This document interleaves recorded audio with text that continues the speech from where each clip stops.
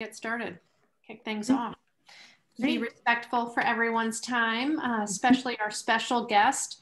For those of you who aren't as well-versed in all things Zoom, you can do speaker view. When Sarah starts talking, you can wait till I finish because you don't necessarily need to see me in big screen. But once Sarah starts presenting, it'll be nice to see sort of your full screen with her and her presentation. After she's finished, we'll have time for some Q&A. So feel free to put them in the chat or just hold on to them and we'll get to them at the end of the presentation. I was exposed to Sarah thanks to Gresham Smith. And I know we have a lot of friends on here from Gresham Smith, and they invited us to attend the Black Landscape Architect Networks conference for February. They had a speaker series for Black History Month and had a lot of really incredible, great presenters talking about all sorts of different topics as it related to Black history or different intersections. And Sarah was incredibly impressive. I think she was maybe the first one that I heard. And so as soon as I heard it, I texted a couple friends and I said, we have to get her for our speaker series. She's amazing. So we tracked her down, and despite some technical difficulties with our internet system, we were able to bring her to join you all this evening. So I'm going to read her bio because it's very impressive. Sarah is the founding principal of Studio Zewde, and she is based in New York City, also teaches at Harvard. She was just teaching right before this. She's an assistant professor of practice at Harvard University's Graduate School of Design. She has received a number of awards, including the Hebbert Award for contribution to the development of urban studies and planning at MIT, and the Silberburg Memorial Award for urban design. She was named the 2014 National Olmsted Scholar by the Landscape Architecture Foundation, a 2016 Artist in Residence at the Robert Rauschenberg Foundation, and in 2018 was named to the National Trust for Historic Preservation's inaugural 40 Under 40 list. Most recently, she was named a 2020 United States Artist Fellow. She's a registered landscape architect. She holds a master's of landscape architecture from the Harvard University Graduate School of Design, a master's of city planning from MIT, and a BA in sociology and statistics from Boston University. So incredibly well-versed in all things landscape architecture, and has some really interesting things to share with us this evening about Olmsted and how that comes into play with landscape architecture and some of the work that she's seen. So I want to thank Gresham Smith for the intro, and I want to also thank Republic Bank for sponsoring this series this evening and the ones we've had previously. So thanks to you all for being here this evening, and without further ado, Sara Zewde. Thank you, Layla. Thank you all for joining on a weekday evening and inviting me to share a little bit of my work and my thoughts. And thank you all for the work that you do to steward these parks and spaces. I've never been to Louisville, but my mother went to college in Kentucky. And so I have been to Kentucky because she drove me there so I could see her college campus. She went to, I guess when she was there, it was called Cumberland College, but now it's the University of the Cumberland. But so I'll just a random side note, because all things Kentucky she loves, I will say. And I'll share my screen.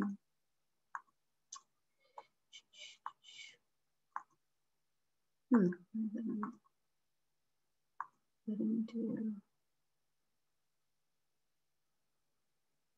know what's going to do that. Full screen. Okay. Can you all see my screen? Okay. All right. A little bit about me. I grew up in Louisiana, and I was in college when Hurricane Katrina happened, and I watched the storm from my college dorm room. And it was really, I really didn't know what I was going to do in college. And when Katrina happened, it really propelled me to figure it out. And I really went on a search of what I wanted to do. What could it be? what disciplinary framework would allow me to engage in the cultural and the aesthetic and the ecological and the infrastructure and the political, just all of these different factors that I felt were related. They came together to manifest this event and its aftermath. So long story short, ended up being landscape architecture for me. And so, well, now I have a practice and I teach and research, and for me, all of these things are not separate activities, but rather they really come together to reinforce inquiry and practice. And in the practice of landscape architecture, I think when you're doing both, when you're reflecting and asking big questions and also designing, we make the biggest impact. Towards the end of the presentation, I'll share a little bit about my research on Olmsted, because Senior, as he very much was engaged in multiple modes of inquiry and practice. And I believe that it is that tradition that is the mark of the profession. If we accept that he was the father of the profession, that there are ways in which he was researching and practicing at the same time that are somewhat of a methodological proposition for how we as landscape architects and stewards of landscapes can be moving and operating in the world. So I have a practice. We're 7 people as of last week. We made 2 hires last week. So we went from 5 to 7 last week. And we're on Lenox Avenue in Harlem, just steps away from Central Park, where we often lunch. The way that we talk about and think about our work is taking big narratives, cultural narratives, ecological narratives, and moving that all the way through the dedication of the craft of construction. So we don't have a construction details library. We really, in every place that we work, really try to be intentional about the way a material is expressed or materials come together. What is the quality of the space? What are the stories of the people? What is the feeling that this place embodies and evokes? And how, in a contemporary landscape, can we amplify that? That's how we work. And so this methodology really allows us to work across scales, across project types, and across geographies. So I'll share a sprinkling of a few projects and end with the research on Olmsted and tie it all together.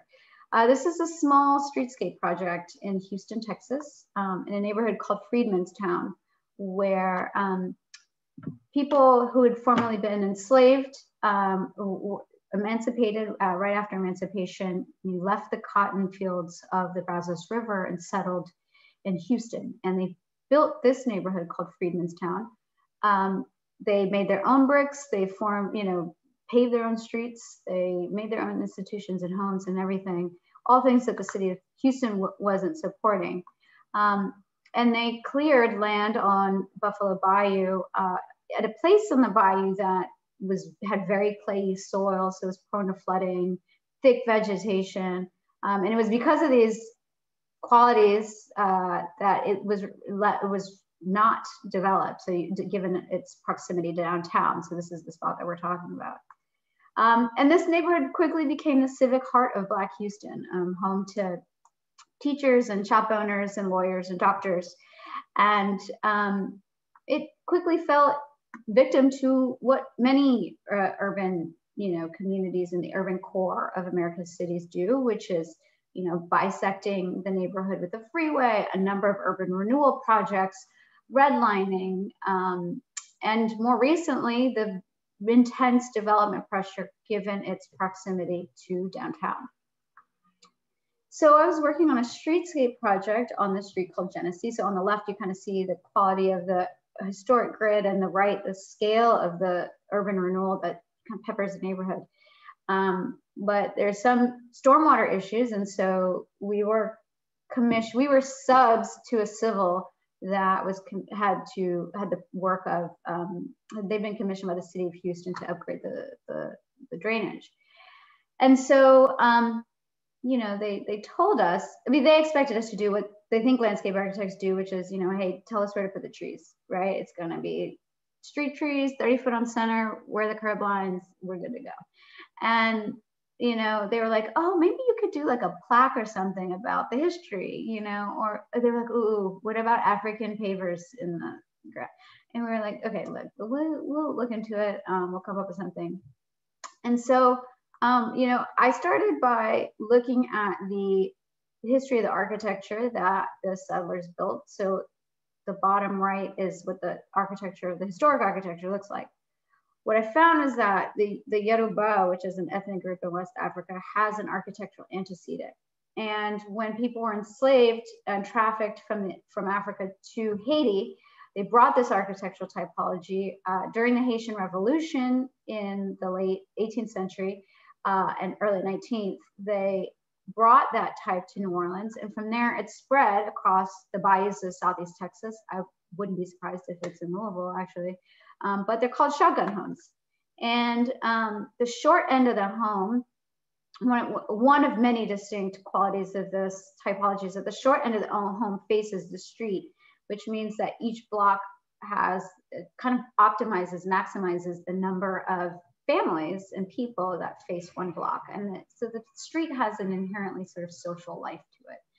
And the ubiquity of the porch and the steps and the windows and doors are all in alignment. There's a minimal setback, and this sort of, they come together to form this kind of gallery of spaces that are blurred between public and private, right? Between the private interior of the homes and the public nature of the street.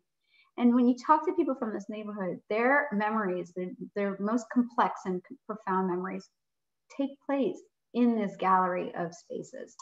And so while some of these structures still exist, I went out and documented the patterns created by the stairs and the porches and the windows and doors. And even taking stock of the paving pattern that the original settlers laid. So you know, if you see along the straightaway, the pavers, the bricks are in a orthogonal pattern. And in the intersections, they break to form a diagonal. And the elders in the neighborhood talk about how they did this, how the original settlers did this to mark this intersection as a space of ritual, and that's a tradition also brought from West Africa. So for our little tiny streetscape project, I proposed concentrating the salvageable bricks in the intersections.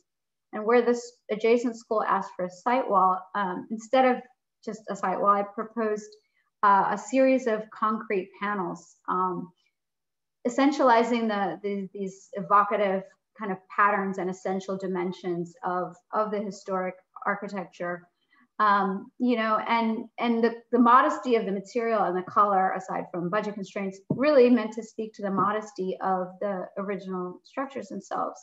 So here I am modeling the patterns created by the cutout doors and windows.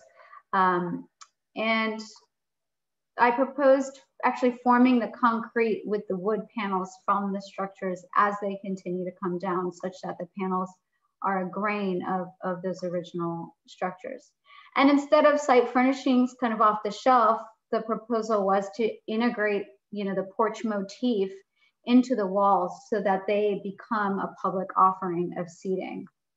And the planting palette itself is a way to tell a story about the Buffalo Bayou and the vegetation that the settlers worked to clear, while also offering shade in the Houston heat.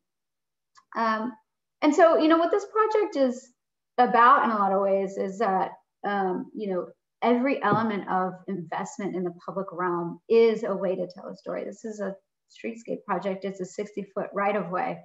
But, you know, the stuff of landscape architecture, a road, I mean, y'all were just having a conversation about lunar, you know, a road, a curb, approach to drainage, the planting, the hardscapes, the site walls, the seating, you know, the trash receptacles, like these are the media of landscape architecture. And we have the privilege and honor of being able to tell stories with everything that we do. This is a landscape that we were commissioned to design for the Fairmount Park Conservancy in Philadelphia, Fairmount Park being the largest landscaped park in North America. And it's more of a park system. So I think it's a little bit of a loophole, but that's what they claim. So, so we were asked to look at this 22-acre portion of the park. What we learned was that historically there's a parks department and a recreation department in the city of Philadelphia. And the parks department generally was given jurisdiction of the interior of Fairmount Park, closer to the Schuylkill River. And the rec department, and the parks department was historically white. And the rec department was historically black and generally given the jurisdiction of the edges of the park. And so you see here kind of the remnants of that with the concentration of amenities, of recreation amenities on the edges. And Reservoir Drive in between them was considered the boundary between black and white. It is still today. And the Conservancy had done a master plan which kind of focused investment in the interior of the park. The neighborhood wasn't happy about that. City council stepped in, so forth. They said, we need a restart. And that was when we were brought in. These are the existing conditions of the park. You wouldn't, just looking at the physical conditions, necessarily think that this was a notable, remarkable place. But when you talk to people here, this place, you know, this is a neighborhood, by the way, that whose high school is considered the most violent high school in America. It has significant unemployment. It's disinvested, lots of vacancy, a lot of issues. This park is a place for people to get away. It is, you know, we heard about so many important intergenerational relationships that formed here, you know, coaches with, you know, mentoring youth, the rec center being a place where, you know, people could get vocational training, Alcoholics Anonymous, just all the community support, first kisses, you know, everything. This is the neighborhood's front park. And so we saw our job as elevating the physical conditions of the park to be in union with the significance of this place in people's lives. One of the first things that we did, and we do this a lot, is to do archival work, and finding really old images of this park really opened people up in a place where there's a lot of distrust of planners and designers warranted, frankly. You know, just starting with these historic images opened people up to the process of being involved in this project. One of the community members gave us this poem. It says, "Now I have seen monuments, great geometric heaps of stone, lifeless towers raised to keep alive the dead. But I ask, cannot a monument that breathes be built?" And this became kind of a creative departure for us about, can this park be the monument that breathes? So we started our community engagement without anything drawn. Instead of a meeting, we actually hold ourselves to the rule of not ever having community meetings. We only have events. This neighborhood has a lot of block parties. So we just had a block party to celebrate the park and the community as it is today. So we had, you know, t-shirt making, I love Mander. We had hired caterers from the neighborhood. We had rappers and poets come out and perform about what they love about the place and the park just the way it is. And it became also a site analysis tool for us to see ways in which the park would be activated. And there were prompts around, you know, for people to share with us what they love about the park. At a certain point, we switched out the barbecue for aerial maps, and we had the 150 party goers break out into 6 large tables. And they had to make a collective collage about what they love about Mander. And so now, instead of, you know, designer versus community member, we're just involved in the collage making. We're, you know, it's community member talking to community member, trying to resolve, you know, their priorities. And so each of the groups sent a representative to the front and shared with us, and it gave us as the designers a chance to hear people articulate for themselves what was important. We took those 6 collages and did a sort of interpretive analysis of that. So not really a one-to-one kind of, you know, oh, there's a picture of bike parking here, therefore we need a bike, you know, bike parking there. But what are the big strokes? You know, what are the concentrations of activity and orientations that led us to 3 design guidelines? One was activating 33rd Street, the sort of residential edge of the park. Second was bringing people into the heart of the campus. And third was creating a clear and legible circulation system. And so we were, throughout the course of the project, you know, long story short, basically, we were able to communicate how the inputs from the collage making translated directly into the visioning, shaping of a landscape plan. So we anchored to the Southeast. We said, okay, people, this is what people know, that the Southeast corner is where people's lives are oriented and anchored now. We're going to double down on that. But at the same time, we're going to offer safe and accessible mid-block. We propose mid-block crossings. You can't make a loop around this circulation system without engaging Reservoir Drive. And so that's kind of how we resolve that issue. It's kind of both and. We wanted to reflect the fact that the sports fields are the center of the community. We shaped it in a way that makes it flexible for picnics and so forth. Garden walk that really brings people in from the north. And really, you know, we worked with Digsell Architects to double the footprint of the recreation center. We created what we called a memory plan, which was, you know, as people shared their memories with us, that what we were proposing in the landscape plan, we wanted to make clear the ways in which it not only allows those things to continue, but it actually fortifies those memories in their existence into the future. In a place where displacement is a concern, this became really helpful for people to understand how this change and this investment is actually anchoring them in place. John Coltrane grew up on 33rd Street facing the park. And on the left, you see a sketch of the mathematics of jazz music that he did. And so we translated that sketch into a paving pattern that stretches across the course of the park. And it became an armature for wayfinding and for inscriptions about notable people from the neighborhood. We heard a lot about family reunions, so we, you know, developed this whole system of picnic groves. And you know, this rendering has a famous rapper, Meek Mill, from the neighborhood, which everybody in the neighborhood got a kick out of. And then, you know, in this sort of plaza, this center, you know, not physical center, but social center of the park, we proposed this water feature that you can see out into this sort of landscaped bowl, this shaped bowl that holds the spectacle of community. And at the bottom of the water feature are the words of the poem about the breathing monument. So as you're looking out, you can really see, witness the breathing monument that is the phone number. We wanted your dad's cell number. Okay. And then one more. I think this is the last project, and then I'll switch to Olmsted research. But this is another project that happens to be in Philadelphia called Graffiti Pier. This is a 6-acre waterfront park. And it includes Pier 18 and Pier 20, which you can see is kind of falling into the river, and a bit of the uplands area as well. So we started this project like we do most projects, which is a lot of research. And we found this interesting fact, which is in the 1970s, when coal declined in the state of Pennsylvania, actually coincides with the moment that graffiti was invented, which was actually invented in Philadelphia. And so this particular site, what that meant was that, you know, this coal chute, when it fell into disuse in the 1970s, it arose into use by graffiti writers who are, you know, innovating this new street art medium. And that was the case until 2010, when Instagram happened, and the site, you know, no longer became an underground street art museum. It now became the most Instagrammed spot in Philadelphia. That became a liability issue for the railroad company that owns the site. And so they asked our client, the Delaware River Waterfront Corporation, if they wanted to consider, you know, making this a public park in some way.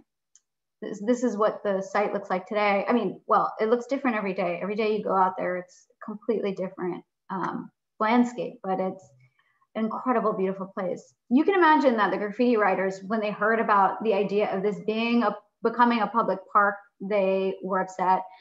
Because graffiti is a very sensitive ecosystem, and it thrives on anonymity and transgression. And so our pitch to the client was, you know, while public engagement usually is meant to be very public, in this case, the constituents of this park are criminalized. They've been criminalized for their use of the site for 40 years.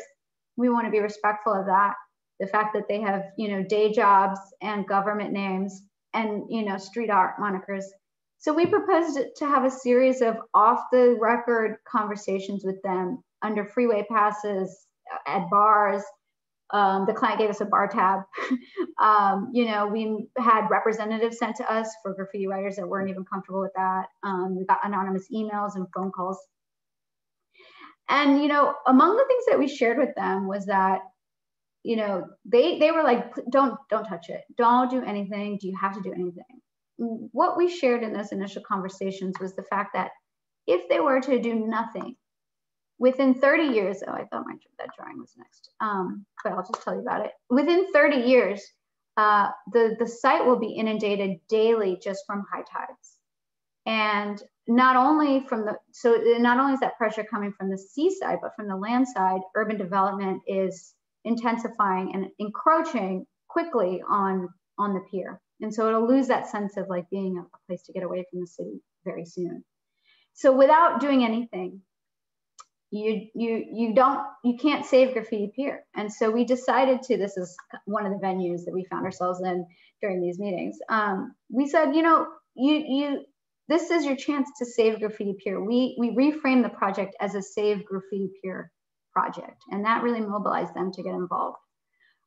This is the section I was going to talk about, but we shared these with the graffiti writers and shared with them that this is a dynamic, that this is happening, and this is what you're up against. So let's do something about it while we can.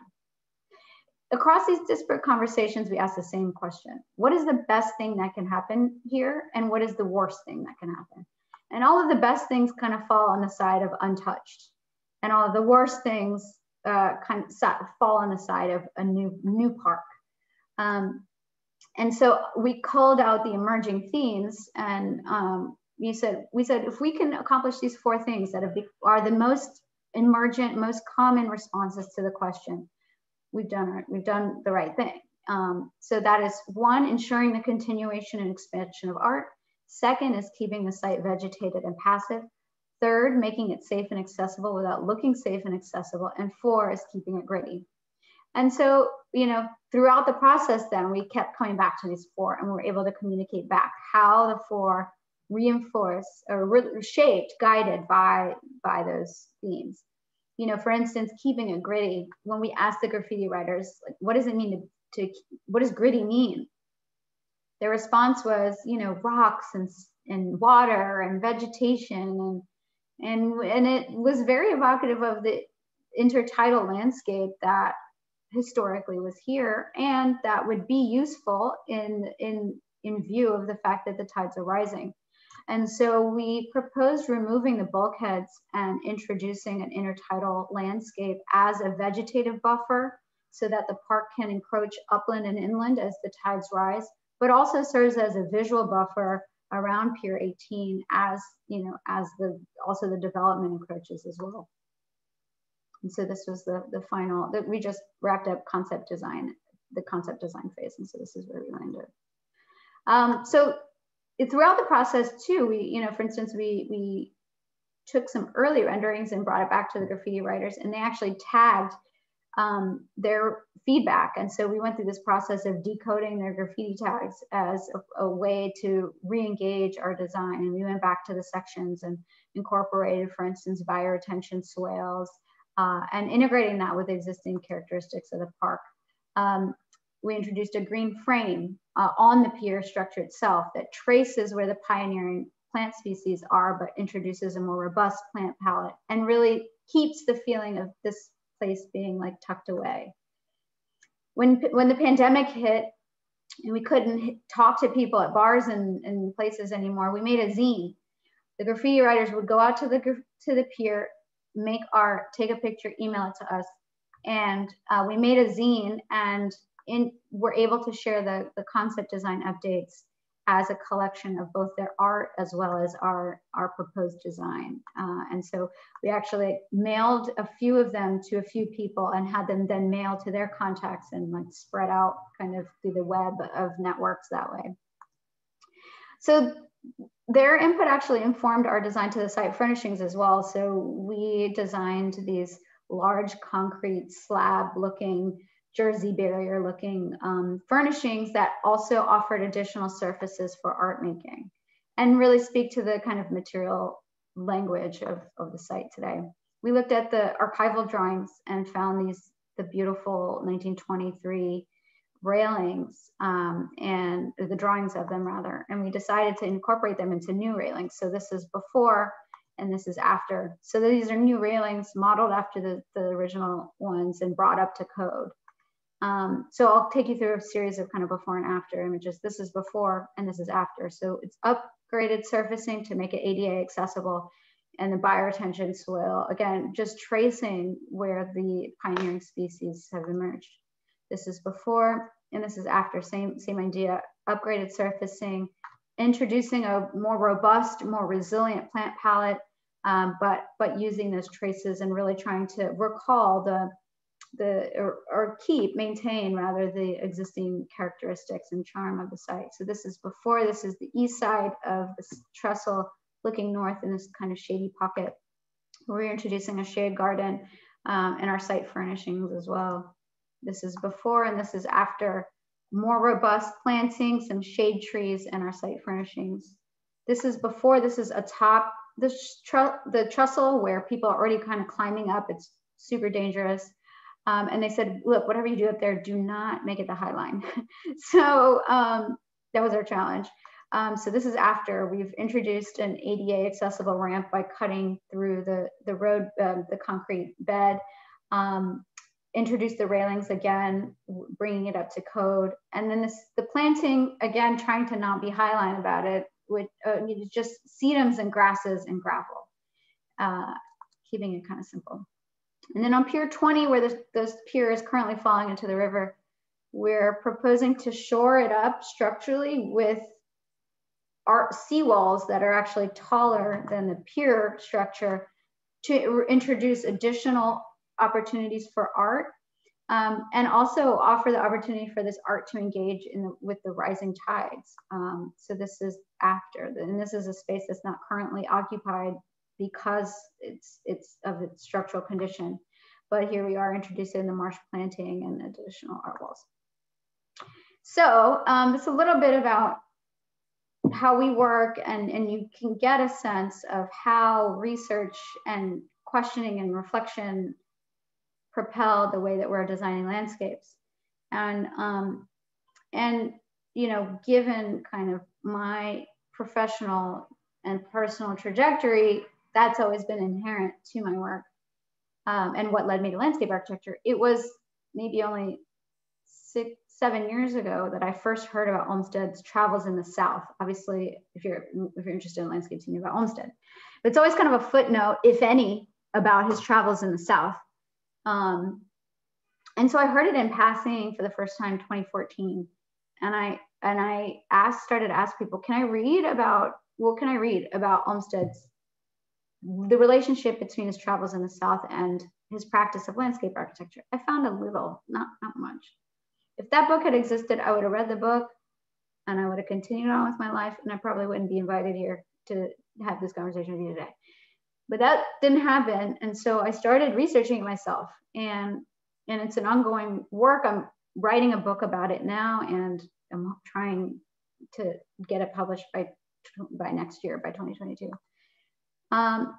So Olmsted, when he was 31, he was commissioned by the New York Daily Times, which is now the New York Times, to travel the slave states and write about the conditions of slavery. We all think the media is biased now, but in the mid-19th century, it's a lot worse. And the New York Times is actually established to write about this, what will look like was going to become a civil war with an abolitionist stance. But they liked Olmsted for his writing about in England, you know, the narrative quality, the expository details that he used, and the kind of objectiveness that he feigned to have in his writing. So I posit basically that we haven't really historicized the legacy of his time in the South properly as a discipline in landscape architecture. I think it's much more, you know, the way we talk about it is like Olmsted used to be a journalist, and he was an advocate, he was doing other things, and then he became a landscape architect. And I don't think that that's the right way to understand his history or the forming of our profession. Olmsted, you know, so this is the kind of before, you know, this is how we think about his professional legacy. It's like, oh, he did the walks and talks, and then he was a journalist, and Right. And then there's the landscape architecture part. Then he is appointed superintendent of Central Park and wins the competition. And then Olmsted and Vaux, go across the North America and do all these great works. And then he retires. But if you look at the chronology of these things, he's actually going back and forth between his writing and researching and advocacy and his making of landscapes. So they're not actually even chronologically distinct periods of his life. They're inextricable. And when you look at what was happening in the country at the time, I had the privilege of spending 4 months at Dunbar and Oaks, where I spent a lot of time with his personal letters, and he's very much engaging in the most, these notable historical moments, and his work is reflective of the kind of challenges that reflecting on those things presented to him as a young man.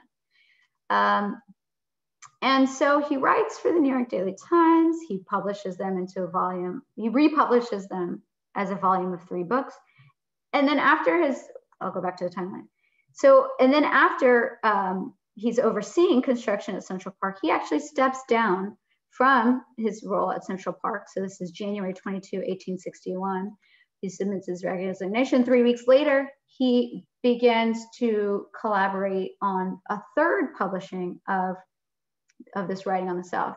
Every time he publishes it, it's more and more staunchly abolitionist, less and less apologetic about the situation. And so he actually feels regret. He expresses regret in his personal letters about the degree to which he was apologetic about the issues. And he's just basically had it by the time he writes Cotton Kingdom. And he's like, we have to go to war. There's no saving. There's no loving people out of owning other humans. We have to go to war. It's the only way. And so he rushes to repackage and rewrite his reflections before what he sees is a coming civil war. And so Cotton Kingdom is published like 6 weeks before the first shots fired at Fort Sumter. This is just me and his personal letters. So he travels across the South. He actually makes this map by hand, and what he's doing is he's trying to dispel the economic argument for slavery by showing that the places where the largest concentrations of enslaved people are, the worse the economy is. And that's kind of at the heart of his writing. And the definition of economy for him is not how many people have the most amount of money. And he doesn't challenge that. He's like, there are a few people that have a lot of money, but even among white people, enslaving people is bad for them because it brings the wages down. And so poverty among white people was actually worse in places where there's slavery. So this is an interesting quote by Charles Beveridge, who's the foremost scholar on Olmsted. He says, although Olmsted changed in five years from a farmer to a writer and publisher, then to park designer and administrator, the single problem of slavery dominated his thinking and gave unity to his various activities. He comes back from the South and he's just like, okay, if we're going to ask the South to be the same country as us, we have to be the best version of ourselves. And to him, that meant parks. He felt like the culture of slavery was so corrosive to civic life. Like he felt like in places where in Cotton Kingdom, he didn't see people investing in arts, in the museums, in public spaces, in civic life, that it was corrosive even to the people owning humans, that they couldn't see each other as humans. And so for him, the weapon against that was investing in civic life and civic ground. This is, by the way, his itinerary.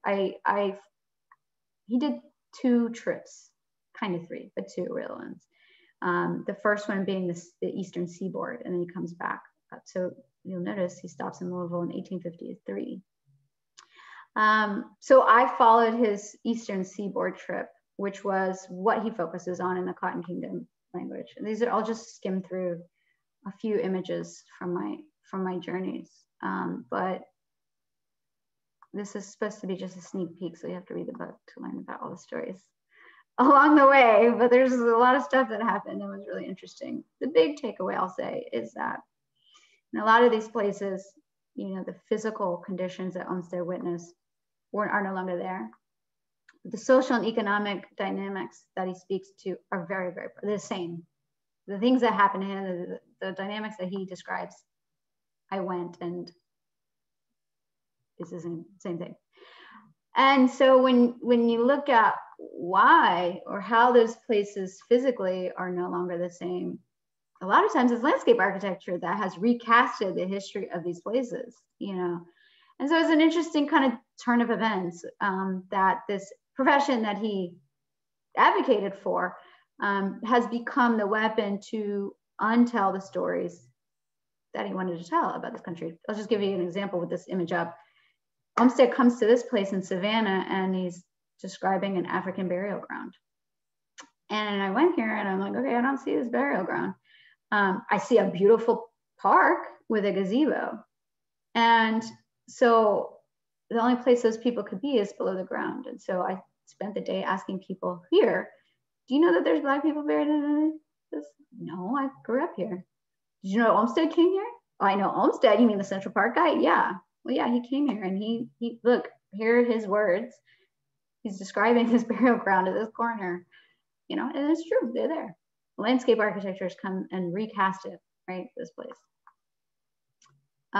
This is us tracking down. This is just a journey. And I feel like I don't know. I'm like, is it a movie? I don't know. It was a lot. It was a lot going on.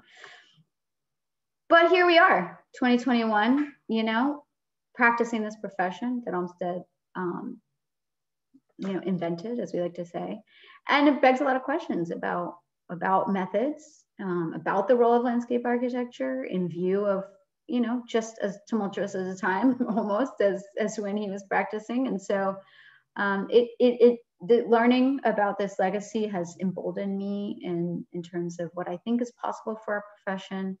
I think there's a lot to build on if we really unpack his legacy, even more than we already do. And I think that's my time. It is. I have 1 minute. I'll leave it there.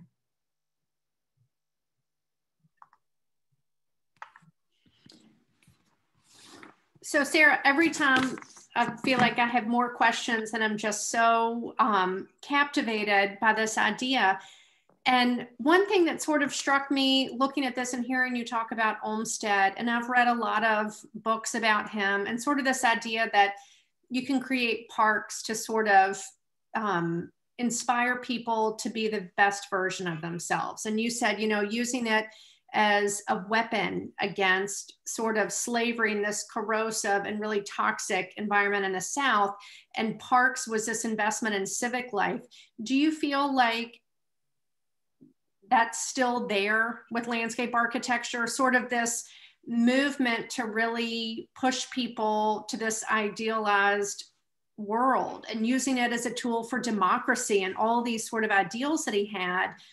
I feel like often you see people who are trying, you know, like in Savannah, to make a really beautiful space. It's interesting.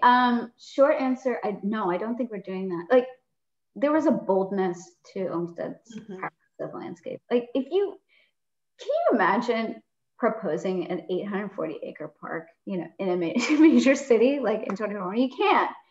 But there was a boldness, and it was a different time, I understand. But, you know, like, I don't know, keep going back to the lunar. Like, now for us, a street without curbs is bold, right?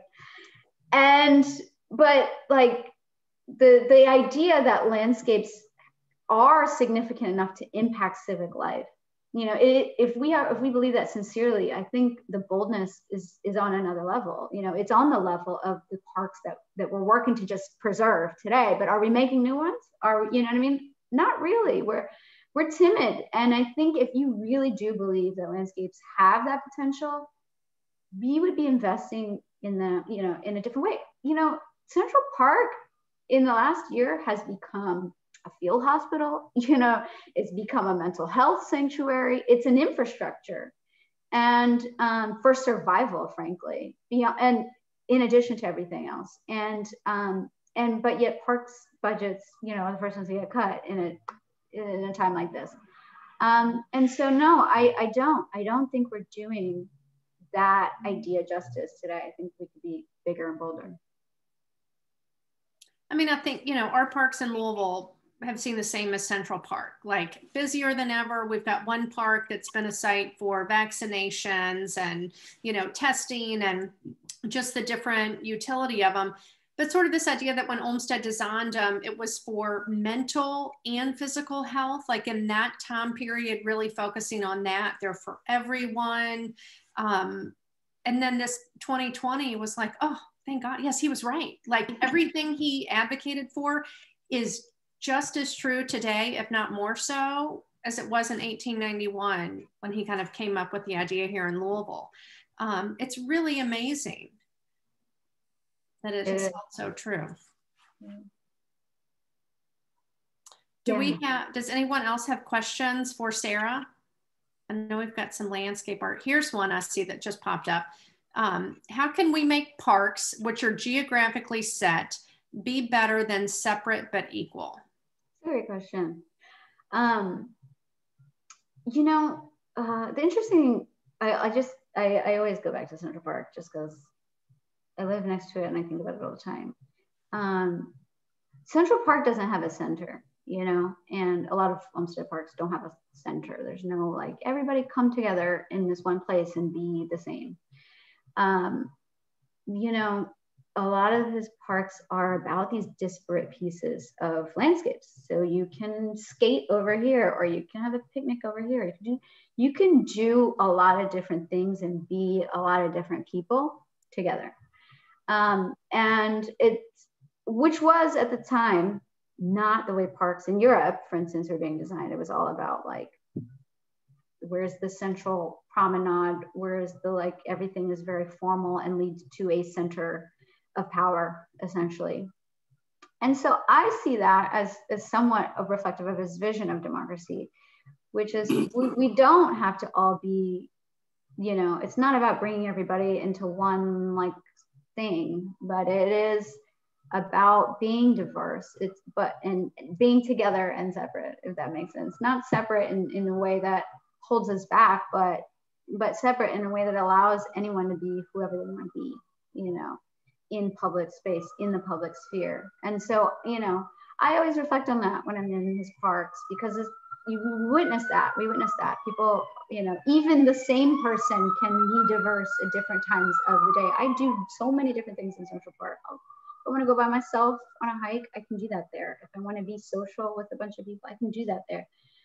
And so that kind of variety and variation in life and in lives, I think there's a code for that if we look at his parks, and it's, you know, it's very much a part of how I, you know, aim to practice, and I think there's something to it.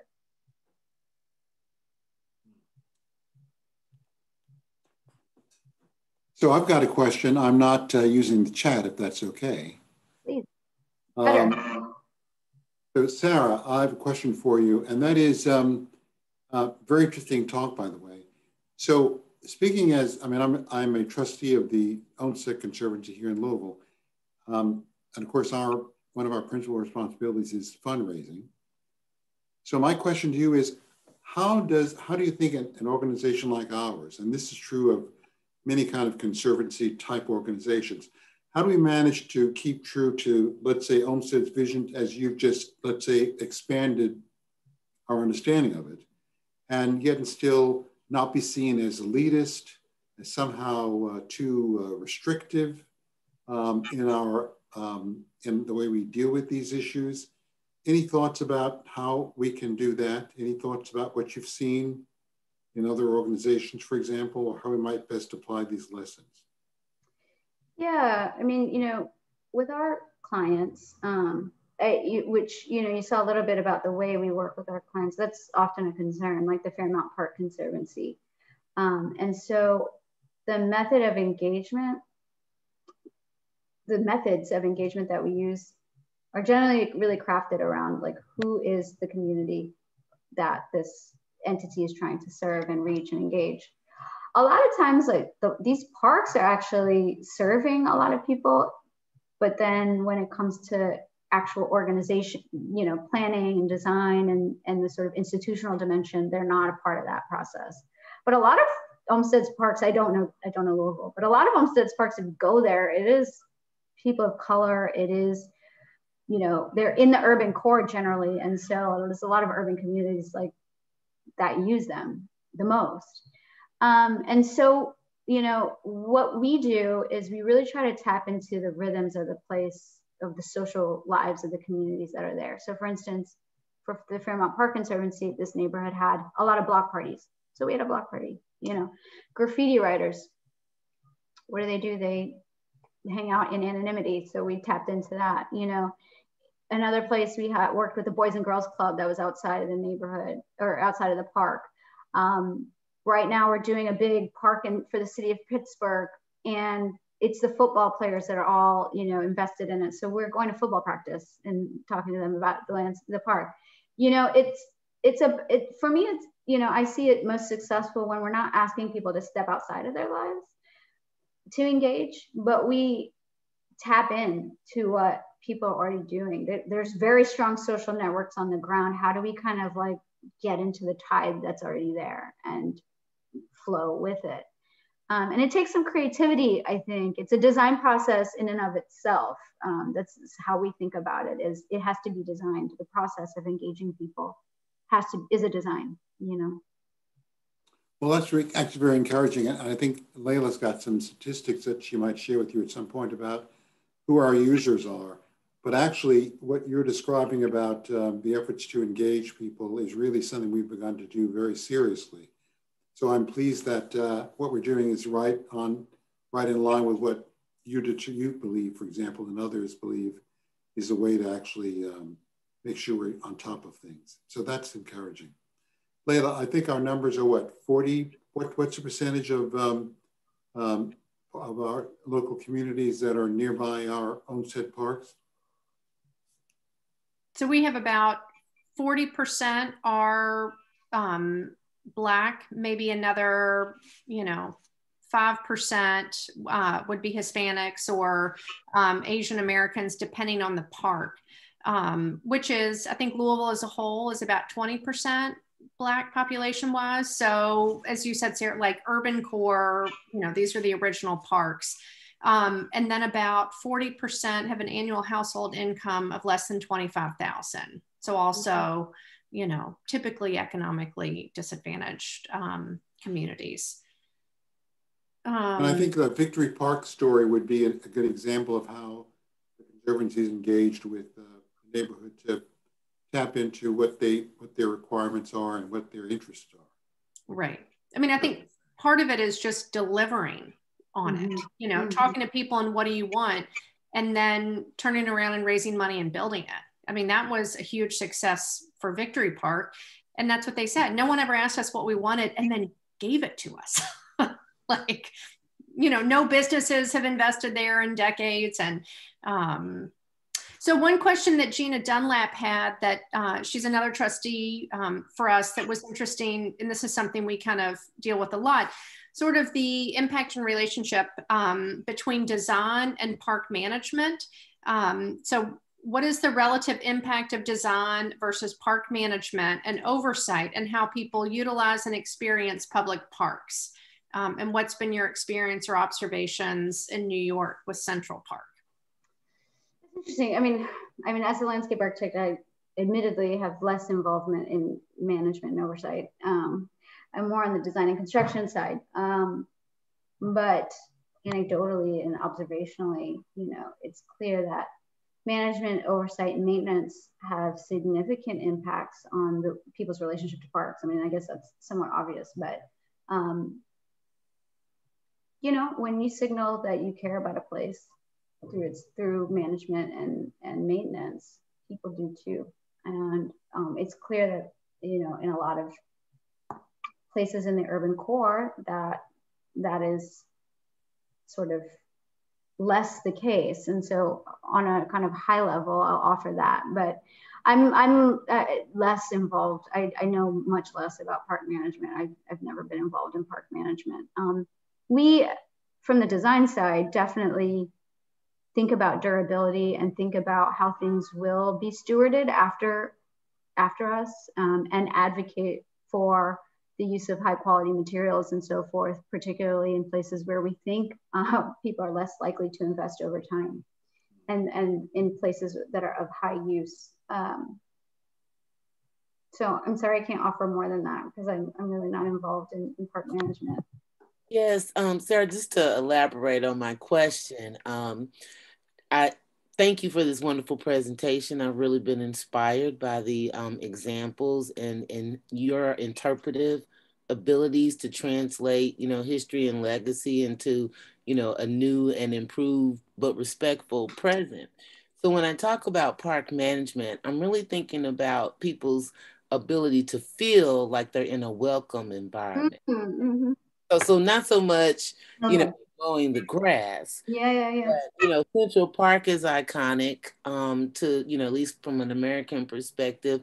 A lot of good things and bad things have been known to have happened in New York Central Park.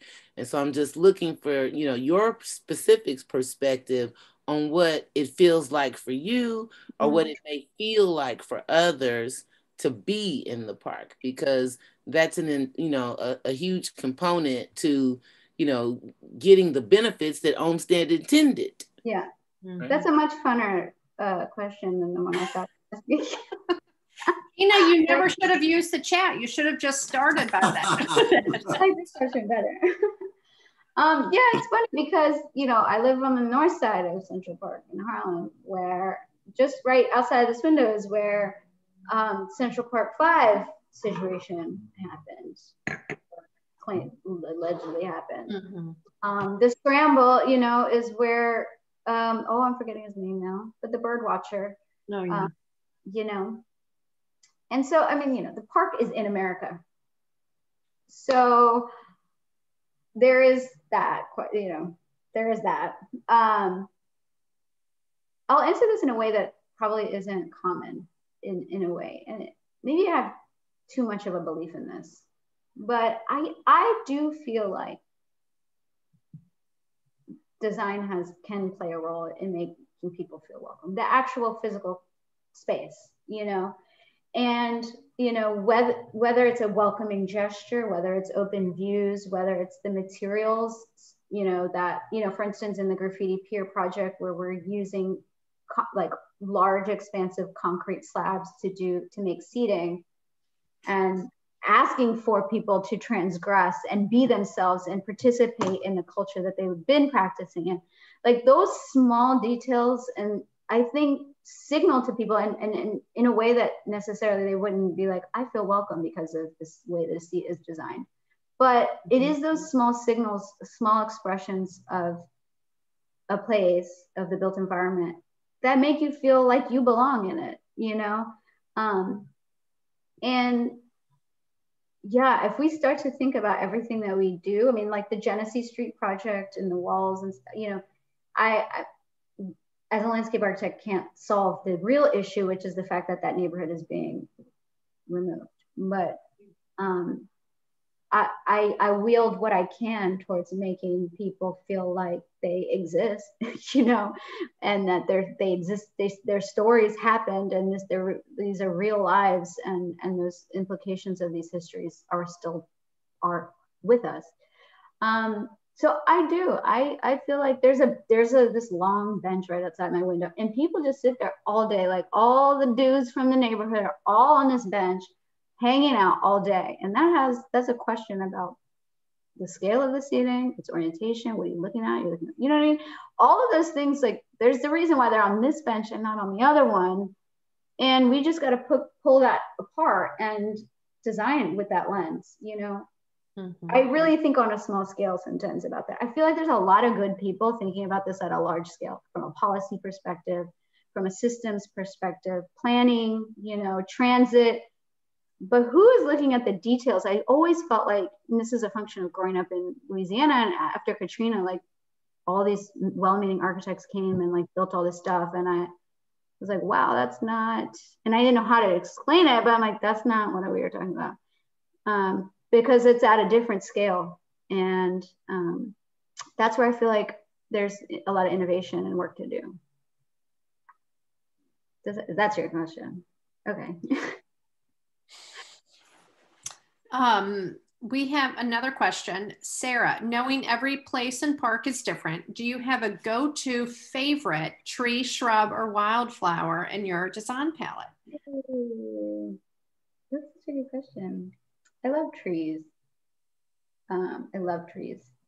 I mean, I'm from the South, you know, and so I love live oaks. I just can't help myself. And we actually don't have a lot of work in the South. A lot of our work is on the East Coast. But I want to put live oaks everywhere.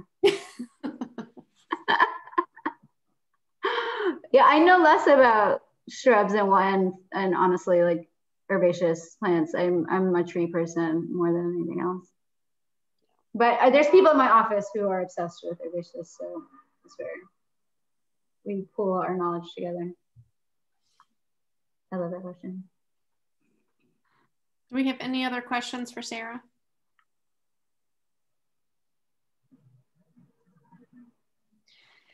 Well, I will just close by saying, I thought your idea or your memory plan that you did at that one park was really, really good. I think so often, I mean, our inner city parks are really threatened by gentrification, and there's sort of this balance of coming in and really redoing the park. The neighborhood hasn't seen investment in a long time, but how do you do that without encouraging gentrification or without sort of erasing the culture and kind of history of people's memories that they've had in that park? So I really, really liked some of those ideas that you did to kind of execute that component. I thought that was fantastic.